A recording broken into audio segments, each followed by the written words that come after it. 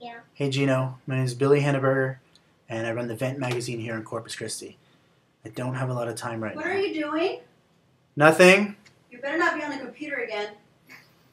I really need a new life. I've been doing comedy for a few years now. I went to school for radio and television, and I was even a producer at Channel 10 for a couple of years. But now I work from home, and I just can't take it anymore.